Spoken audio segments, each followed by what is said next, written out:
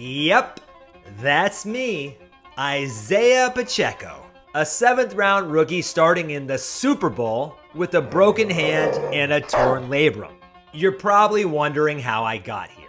Well, you see, my college team was Rutgers, basically the Bad News Bears of football. So I never got the chance to showcase my skills until the NFL Combine, where I wore sunglasses because my future was so damn bright. My 40 time was the fastest among all running backs, faster than Breece Hall or Kenneth Walker.